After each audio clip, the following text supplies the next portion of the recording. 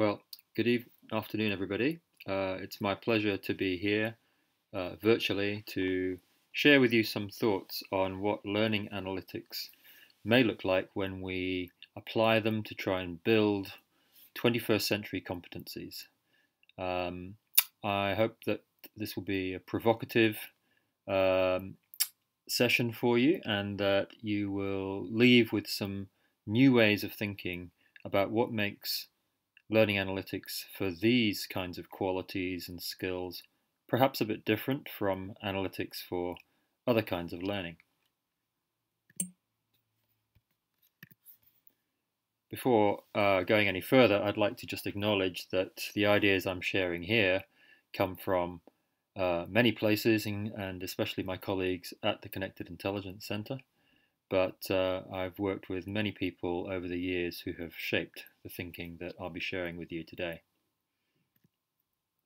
Briefly, the Connected Intelligence Centre at the University of Technology, Sydney, is a new centre just over 2 years old, initiated by the University of Technology, Sydney, to help the university think about how we use analytics to improve the student experience, as well as how analytics can transform business and research activities more broadly.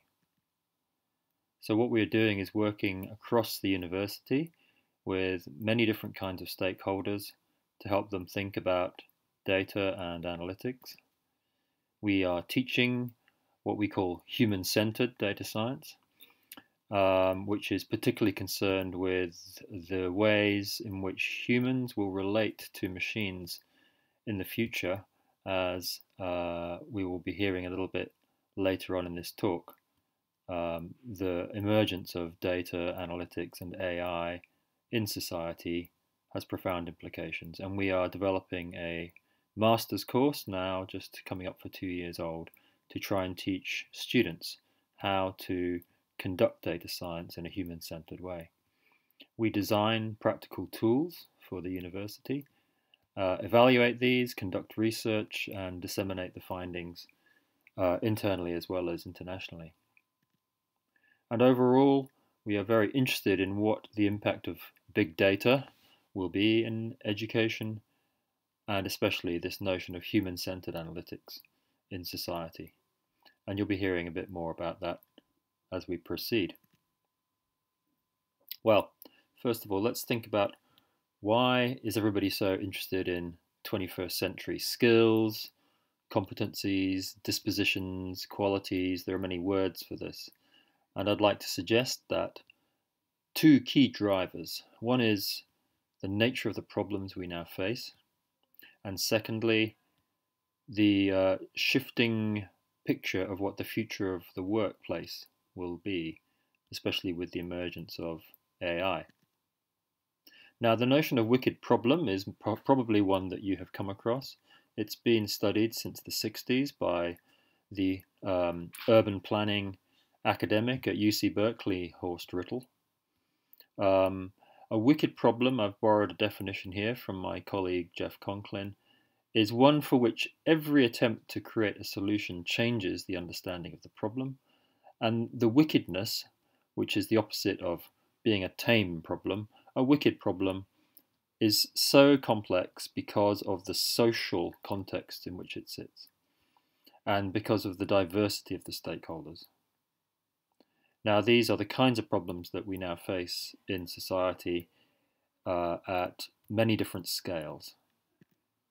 The term has moved from the world of academia into mainstream public policy. Here's just one example of an Australian government document on the challenge of tackling wicked problems for policy formulation. And indeed, techniques for tackling problems that are wicked are now well out of the academic lab and are being used by consultants with real outcomes. And I've provided you with a link to one of my inspirations, the work by Paul Colmsey and Kailash Awati, who document the work that they've been doing using a whole range of different problem structuring and mapping techniques. Intriguingly, also in the 1960s, was the work of Doug Engelbart, who, if you don't know, invented many of the features of personal interactive computing that we now take for granted. I urge you to go to the dougengelbart.org if you've never seen the astounding demonstration he gave in 1968, which really foresaw the future of interactive computing. And I'm showing you this because we are, of course, interested in the role of technology for what Engelbart would call boosting mankind's capability for coping with complex, urgent problems. You can see that at the top. Engelbart, a real inspiration for me, emphasized what we might call IA in contrast to AI. IA being intelligence augmentation, where we are using machines to augment personal and collective intelligence to tackle wicked problems. So that sets the sort of context for a lot of the work that I've done over the years. Now the second driver, and of course I'm going very quickly here, and many people have written at length and in detail about the shifting workplace of the future. Here's just one example from the Institute for the Future, where they talk about a number of drivers in the stars there. You can see the rise of smart machines and systems down in the left there, obviously very interesting to us, interested in learning analytics. But they talk about the extreme longevity of the human work life now, the degree of connectedness we have in the world, etc. And then interestingly, they start talking about the key skills that will be needed in the future in order to thrive in this kind of environment. And this is really where we start talking about 21st century skills, competencies, qualities, etc. This is the list that the Institute for the Future came out with. I won't go through those in detail, but many of those qualities you will recognize from the numerous frameworks that are now out there. And this talk will not review or detail or seek to definitively define 21st century competencies.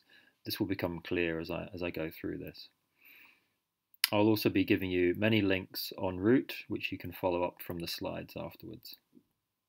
So, the challenge then is, how do we, as people interested in learning analytics, design systems which could nurture these kinds of qualities?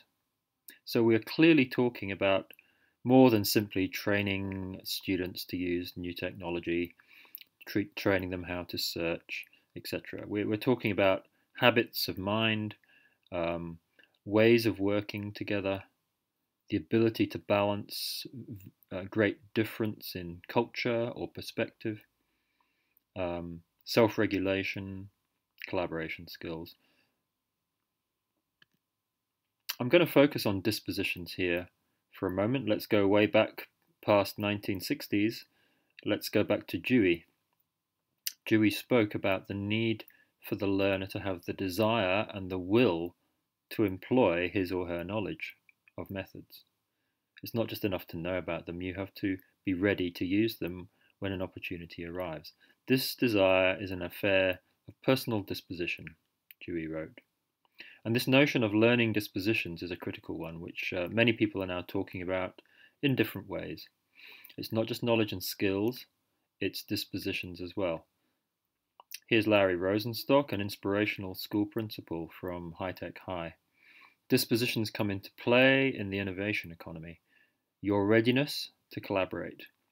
That's not just your knowledge of how to collaborate, but are you actually ready to? Your attention to multiple perspectives. How much initiative you have. We'll hear about agency, another word for that, in a moment. Your persistence. Many people talk about resilience as well. Your curiosity. Or here are my colleagues Ruth Deacon-Crick and Chris Goldspink, who have studied in detail learners' orientation to their learning, and they talk about the orientation towards the unknown, uncertainty, and ambiguity. Are you the kind of learner, are you teaching the kinds of students who retreat from this kind of complexity, or who move into it and are ready to step out into the unknown? So, a very quick introduction to the kinds of skills and qualities that we're talking about here. This brings us to learning analytics. What are we talking about? Well, this is the Learning Analytics Summer Institute, so I'm not going to spend much time defining learning analytics in general terms. Let me just say that for me, this is a form of computational social science, to the extent that learning and education are forms of social endeavour that we study and seek to discipline and design. So obviously we are talking about computing and data sciences. Obviously we're talking about learning and the fields that conduct research into the processes and design and delivery of learning. And I would add one more. For me, we have to think about human-centered design. I'm calling human-centered informatics, the design of artificial and human systems that process information. It's absolutely critical that we are designing our analytics not only to be usable, but to give power and voice to the stakeholders, and that we take very seriously the sense-making that must go on around any kind of dashboard that somebody is going to try and put in front of you. And work that I did with Simon Knight and my colleague Karen Littleton at the Open University, no learning analytics system is neutral. You cannot escape the triad of epistemology, pedagogy, and assessment. And for us, this is a way of talking about the middle space that learning analytics sits in. And an attention to these leads us to ask questions like this. Well, an analytics system has a model of the world and pays attention to certain kinds of activity and ignores others. These are commitments to this different parts of this triangle. What do you care about and what do you ignore? Moreover, do your analytics value the same things as the official assessment regime? So there is no point in us talking about 21st century skills if in the end we're going to sit down the students and give them a 3-hour exam with pen and paper. Our learning analytics systems must synchronize and be integrated with the assessment regime if it's going to have any real value. And we might ask, well, who gets to see the analytics? Are these education dashboards for learners or just for the educators? And what does this say about our pedagogy? So there's a lot more detail there available for you if you want to follow that up. Well, what's special about 21st century learning analytics as opposed to the kinds of analytics you might simply see in your dashboard from your learning management system? Well, let me try and give you some examples and some ways of thinking about this. Well, here's an overall orientation that we're taking here at KIC, which I offer to you. So when we think about the future of work, clearly analytics are going to be aggregating low-level data, and AI is beginning to automate lower-order routine cognitive skill. So I suggest that one way that we can think about this is that we have to move to the higher ground because the machines are occupying the lower ground. And this might take a number of forms. For example, we need to train data scientists to combine the power of algorithmic intelligence with the intrinsic human skills that make humans human and special and aren't about to be automated, at least not anytime soon. Secondly, we need to deploy, as learning analytics people, all the educational and data science expertise we have to try and cultivate those higher order qualities. So rather than panic simply that the machines are going to take over, let's harness the power of the machines to build our qualities to higher levels. And I summarize that as cultivating those higher qualities that are distinctively human and devise practical, authentic ways to evidence them. So when we think about all those kinds of qualities that the Institute for the Future were talking about, or those dispositions we were just looking at, can we evidence them? This, for me, is one of the most exciting possibilities for learning analytics, that for the first time, we will be able to create rigorous evidence bases that show the extent to which somebody is capable of some of these ways of acting, behaving, learning, collaborating, thinking, questioning, etc. Another common way of talking about this is the T-shaped graduate. So on the left there, so underneath you can see the vertical expertise that we need graduates to have, at least in one discipline, and that is the traditional degree.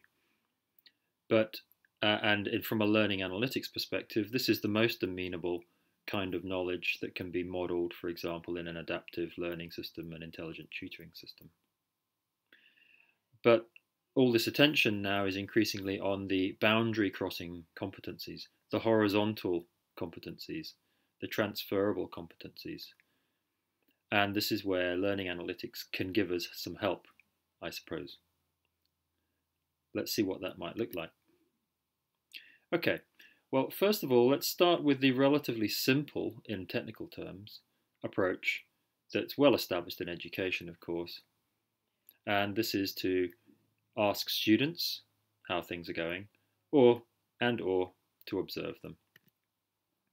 So here's an example of a survey from my colleague Ruth Deacon-Crick called Clara, which is seeking to assess students' resilient agency.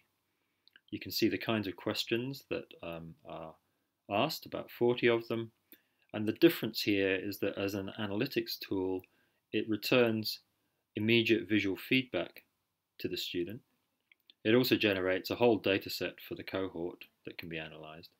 And you can see on that spider diagram some of those dimensions which are of great interest to us when we think about 21st century learning. It turns out that mindful agency is a real driving variable in the whole process. And that means taking responsibility for my own learning over time through defining my purposes, understanding and managing my feelings, knowing how I go about learning, planning my learning journey carefully. And those questions I've popped up there show you how the survey items load onto that scale. Again, you can read all the detail in the British Journal of Educational Studies. Interestingly, here's another view which shows that from structural equation modelling how mindful agency is a central driver for many of the other dimensions. This immediately begs the question whether our epistemology, pedagogy, and assessment practices, that triangle I referred to, are building that kind of agency or crushing it out of our students, a common criticism of our school and higher education systems. Here's another example from Darrell Thompson at UTS.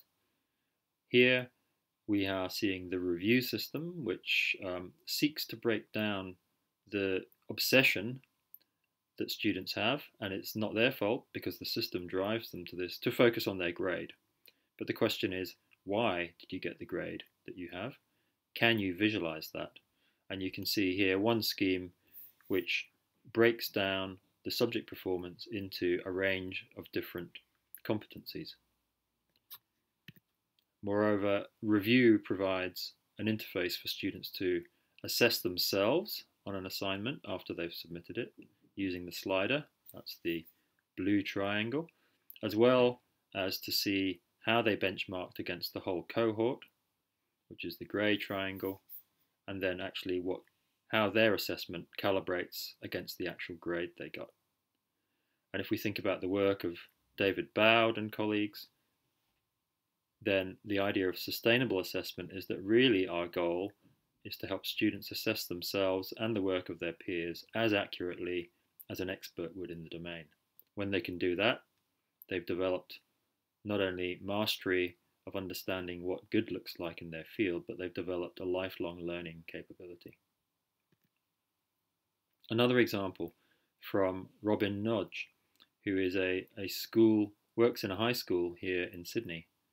Robin has developed a methodology and a visualization technique that doesn't just track academic performance, which is on the y-axis here, but also the student's effort. And he argues in this paper that the power of giving students visual feedback on how their effort has developed is very powerful. And I encourage you to go to that website to review the visualization there.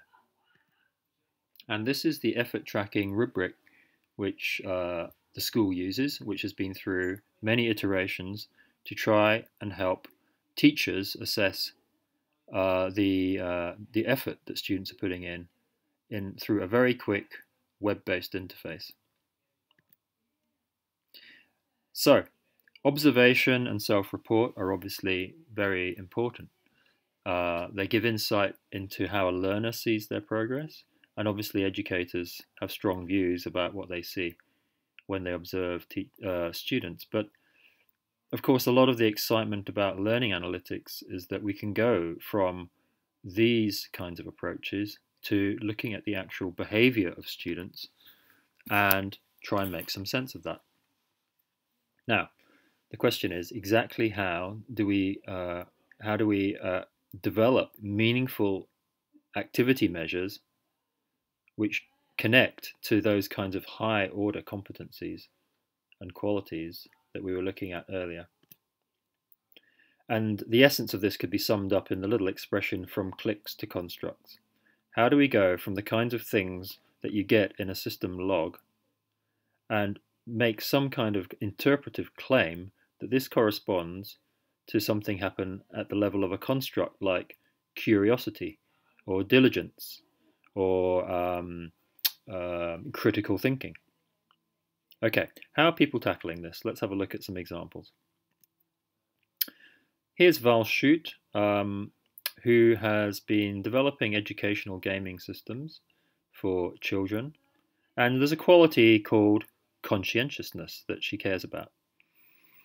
How would we develop a measure of conscientiousness amongst the learners? So we start with the construct.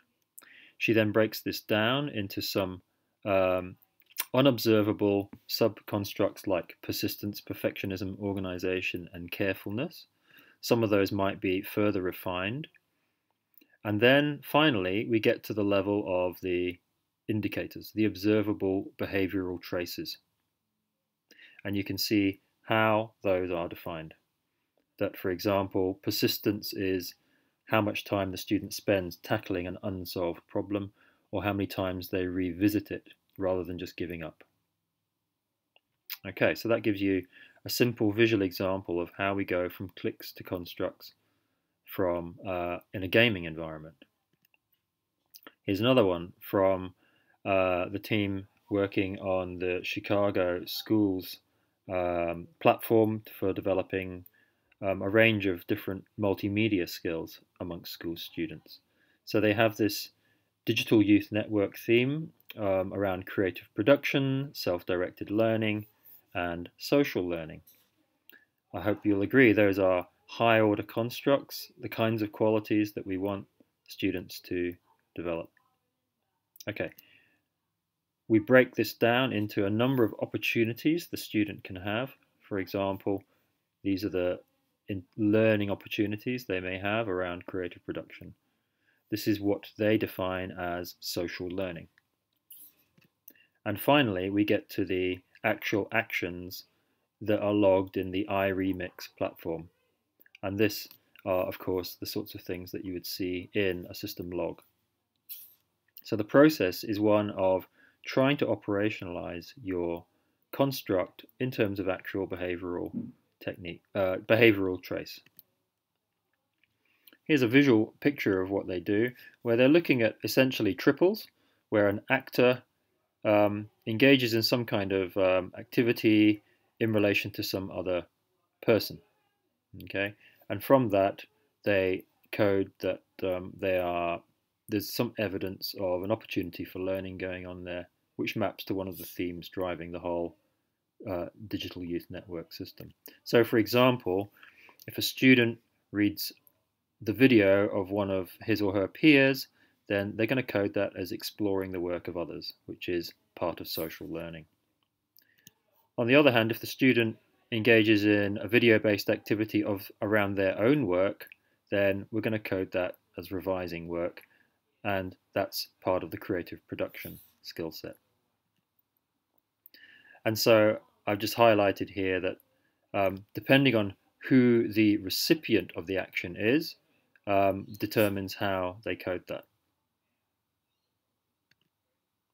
Here's another example from Sandra Milligan and Patrick Griffin at Melbourne University.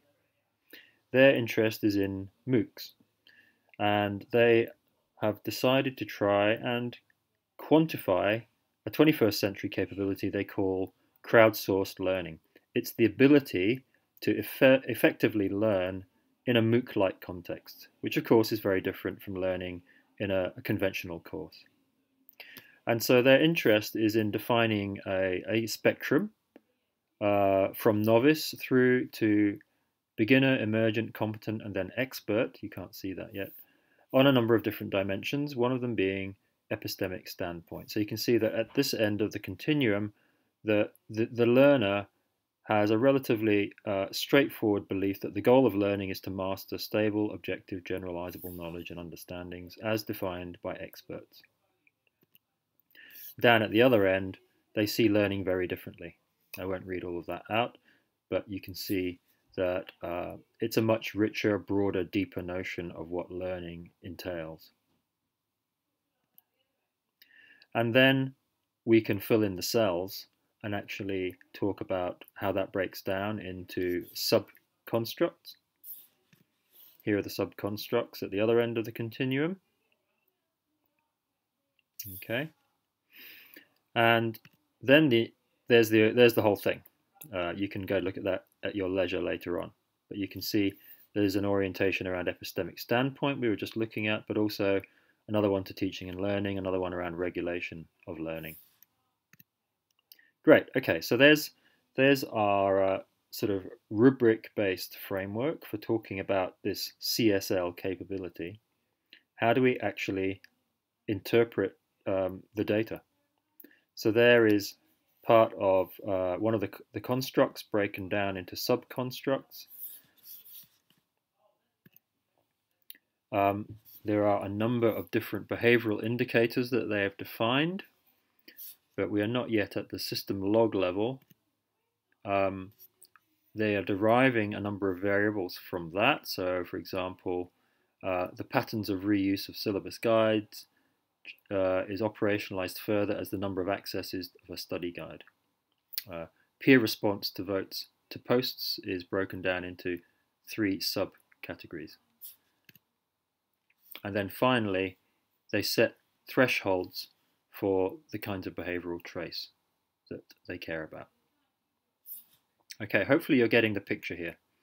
Okay, high-level constructs mapped through some kind of rationale, which may be derived from the literature, intuition, knowledge about particular student cohorts, or some combination of all of those, mapped from constructs down to actual behaviors. Here's a different example from Chen and Zhang, who are very interested in learner agency, there's that word again, and what they call design mode thinking. This is work grounded in the rich tradition of work that came out of Marlene Escardamalia and Baraita's work at OISE in Toronto. So we have a knowledge structuring environment whereby students are creating essentially semantic knowledge maps. The creation of a semantic knowledge map of nodes and links means that the system has got much greater access to understanding the kinds of moves the students are making in a conversation as they build their knowledge. And so here we see on the top that there is a note, and the student has highlighted a particular aspect of it as being interesting. It's a promising idea, what they call a promising idea. And by aggregating the promising ideas in a visualization, then a visual a sort of trace like this is created, which feeds back to the learner the kinds of key ideas they've been highlighting or that their peers have been highlighting, and how they connect. Or a different example, the students are given scaffolds like my theory, ... I need to understand, ... a better theory, ... Those are prefixes to the contributions they make to the conversation.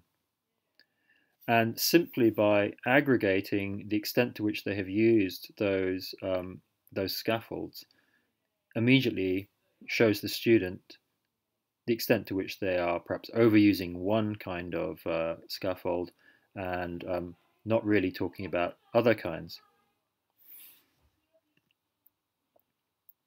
Okay, moving swiftly on then, let's think about a completely different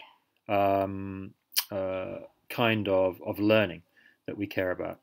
So this is where we're interested in how students are not only using their minds and clicking, but of course, many important kinds of learning involve one's body. So, for example, we are now working on instrumenting collaborative spaces, face-to-face spaces, but developing sensors that can detect what's going on in the room, trying to analyze those and trying to give timely feedback to students. So here's some examples from my colleague, Roberto Martinez Maldonado. And here's a particular example of that where we might have students around a mannequin simulating a patient. To what extent could we give useful feedback to the students about where they were, who was talking more, what kinds of activities were going on, and, how, and the appropriateness of those different physical behaviors in relation to the learning. So out of an instrumented space of this sort, we would get voice, gesture, pen, touch data, potentially, which all then need to be integrated, analysed, and then rendered in some suitable form for an educator, or perhaps for the students themselves. And here's a quick example of some of the work that Roberto was doing several years ago now, where these radar charts show 3 students, and they show the extent to which students were physically active or dominating the contributions to the interactive surface table, for example. The interesting questions then, of course, are, well, does more verbal participation or physical participation mean better learning? Not necessarily, of course. But for the first time, we can actually visualize and reflect on this in a way that was previously completely ephemeral. We're very interested in surface-based collaboration analytics. Here's another example from the University of Sydney. Again, generating feedback which shows the kinds of activity going on and the kinds of problem solving. Very interesting work in this example from Stanford University, from Paolo Blickstein's group.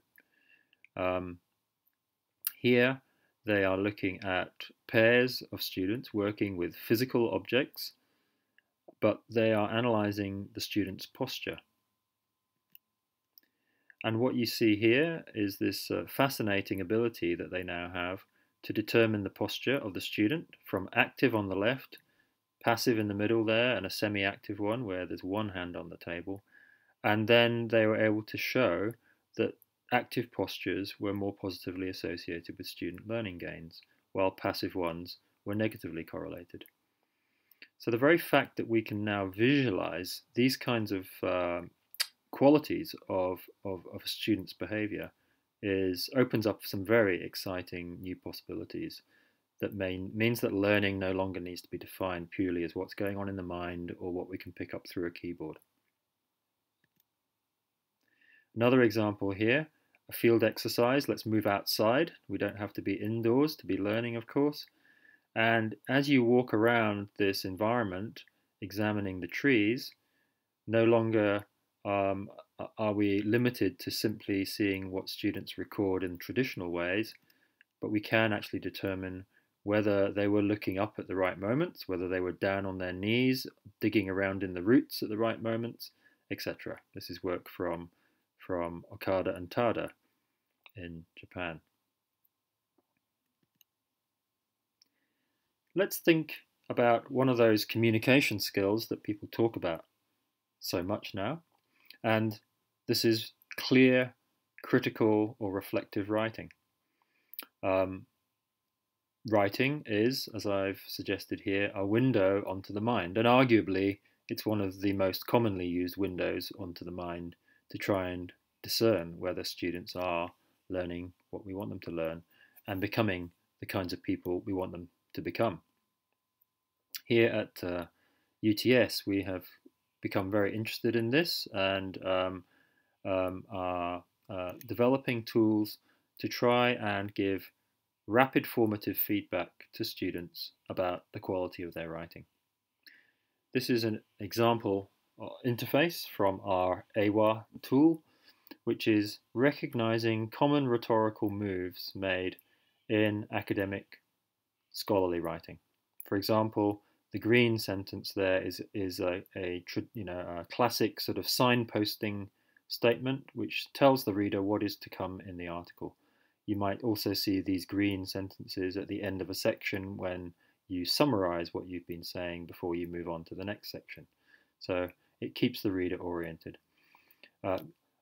Down on the right hand side here, you can see the kinds of moves that often occur in scholarly academic writing, and these are essentially the contributions that the article claims to be making.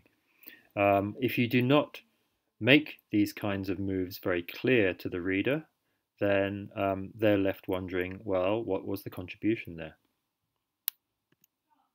And we have been piloting this a little bit with some of our students. Here is some examples of student feedback when we ask them, what's it like to get feedback like this from a machine?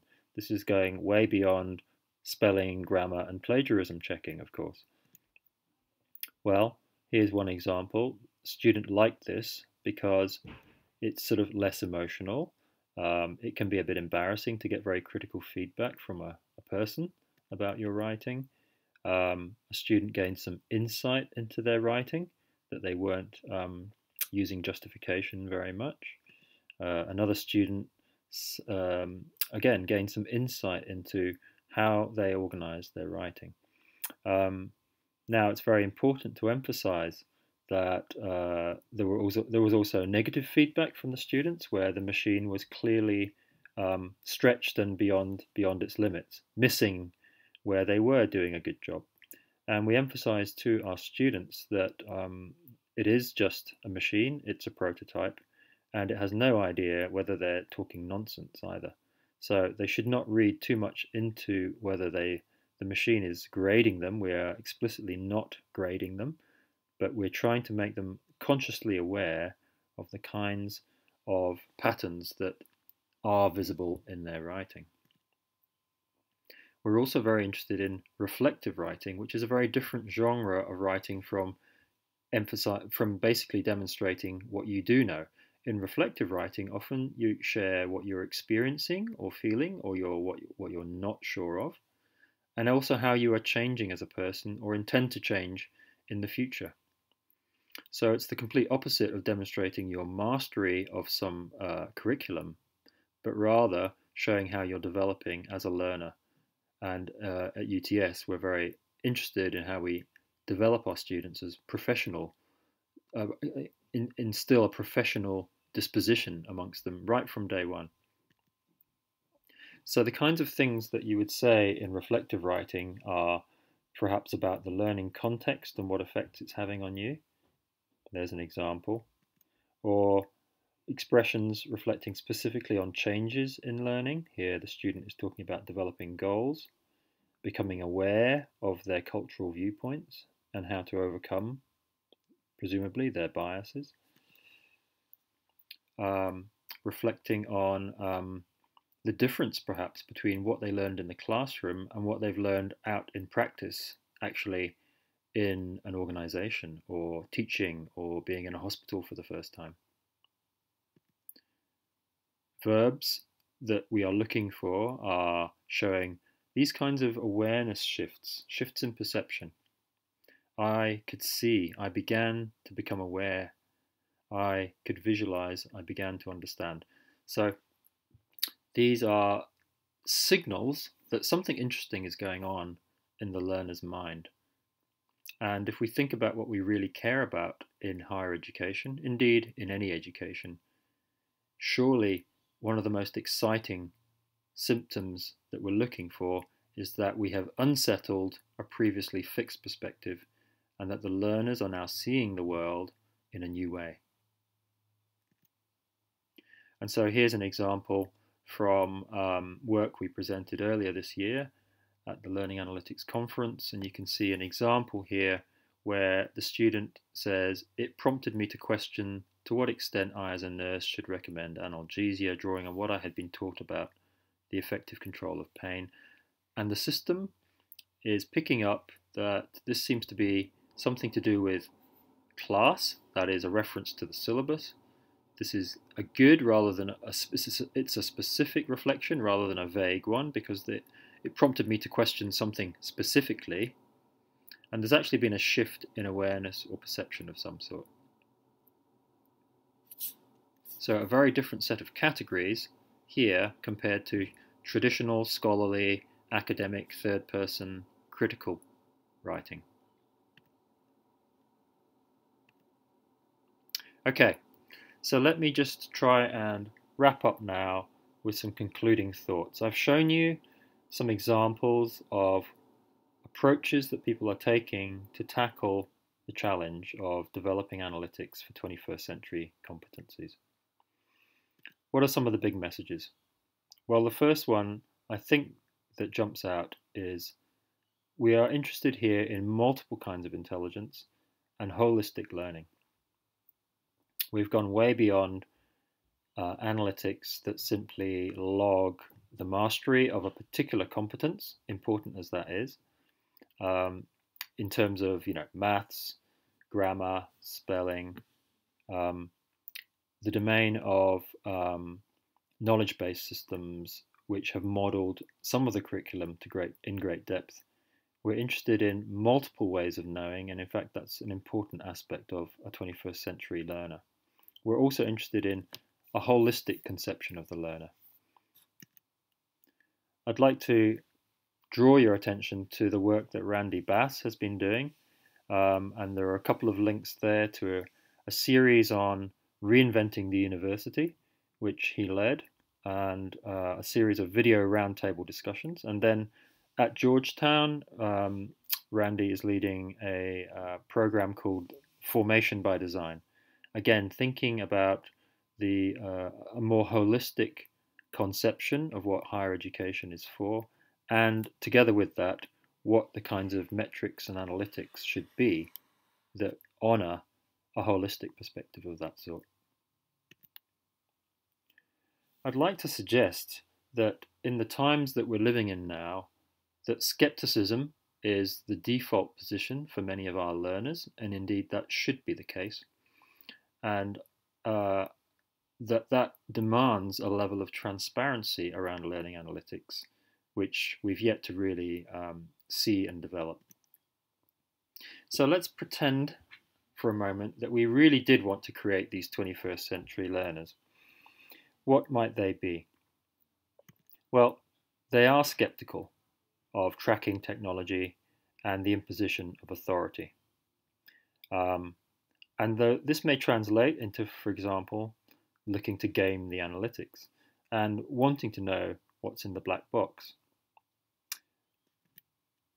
They want to be creative. So to what extent do our analytics encourage thinking outside the box? They may want to use all sorts of different tools. Do our analytics dictate that they only need to use or should use or can use one tool? And Kirsty Keto's talk will unpack the implications of thinking about a heterogeneous ecology of tools and learning analytics. These students care about where the world's going. They are passionate and they want to make a difference. So, our learning experiences need to be as authentic as possible, and our analytics need to work in those contexts. 21st century learners understand the importance of diversity for solving complex, wicked problems. These are the qualities that we're instilling in our first year undergraduates now at UTS, with some very exciting results as we introduce transdisciplinary learning. And again, we need to ask, well, do analytics assume that there's going to be just one correct answer? Can analytics help students build this kind of transdisciplinary, multi-perspectival approach to complex problem solving? Can they use their collective intelligence to negotiate a solution? Can the analytics gain any insight into the effectiveness by which they're doing that? These students value their autonomy, but they really do want to belong to a community. Of course, that's what they're paying for when they actually shell out their student fees, as opposed to just doing a MOOC. They want a sense of belonging and support, but they want to exercise their agency as well. Do our analytics have an ontology, a data model, a set of patterns that correspond to any of these complex notions? And I suggest that 21st century learners understand the importance of reflection and contemplation if they're to grow as people. So increasingly, when we look at leadership, we find people who understand that they need space as well to balance the hyper-accelerated pace of life. What could learning analytics offer for contemplation and reflection? Perhaps, I suggest, the focus on reflective writing is part of that jigsaw. That how you narrate yourself, your personal identity, and the sense you're making of the world is absolutely essential to who you think you are, where you think you're going, and how you're making sense of your whole educational experience. Another implication of this skepticism is that we need to be understanding, well, what would it mean for our analytics not to be a black box, but to be accountable, both to educators and to learners? And there's a link here to another talk which explores that thorny problem. So we want our students to be skeptical and pushing back against the machines, and the very act of trying to game analytics, to figure out how they're working, to question and be skeptical and debate whether the data is accurate, whether the analytics are drawing appropriate inferences and classifications. That is a 21st century skill that we need in our data-saturated society. And learning analytics should work with that rather than worry that that's going to completely disrupt the effectiveness of the analytics. Could we design analytics that are meant to be gamed?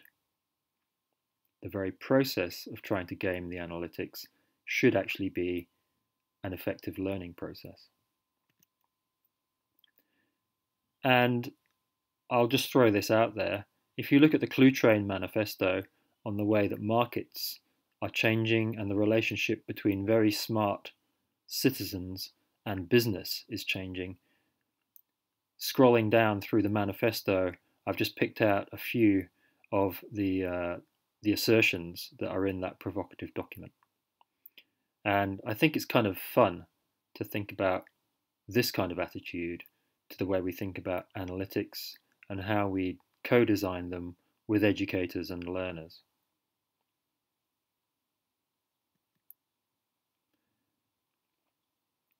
We've talked about wickedness, complexity, uncertainty, ambiguity. These are all part of the nature of an extremely complex world now, and students have to learn to work with ambiguity. I'm drawing from my colleague Teresa Anderson here at UTS, who specializes in the role of handling uncertainty in the creation of creative students and creativity more broadly. And I commend this talk she gave to those of you who are interested in that. I'm also very interested in the work that's going on in liminal space. Liminal space is that space when you've left the tried and true behind, but you're not quite sure what's going to replace it. And I love this quote from Richard Rohr, who talks about training people in how to hold anxiety, live with ambiguity, and trust that even though it's uncomfortable, things will actually clarify. But there's no way of avoiding the cloud of unknowing, as he puts it, being a Franciscan priest. So this is the uncertain space that we now take our students into as we train them in data science, for example. And they have to learn to trust that this actually is going to be okay, and that what they're doing is they're actually learning a core competency. So to wrap up, I'm going to suggest that 21st century analytics could shift our assessment regimes because those are, I propose, the stranglehold on the future of our education systems. Students and educators are driven by assessment, and 21st century learning analytics have the potential to create an evidence base for these qualities that many educators have written about for many, many years as being important, but which are now more critical than ever. But if the assessment regimes are completely out of sync with the attention we want to give to these new qualities, then the power of 21st century learning analytics will be somewhat strangled, because the broader organizational and policy system will not be interested in them. And students may ask, why should I care about what these analytics are saying? Because in the end, it doesn't contribute to what you seem to value. If you'd like to go deeper into many of the examples I've shown you, then you can take a look at the new special section of the Journal of Learning Analytics, which was just published. And you will see a lot more detail there, and of course, much more data, theory, and literature underpinning these ideas. I hope you found this interesting, and I very much welcome any feedback you have. Thank you very much.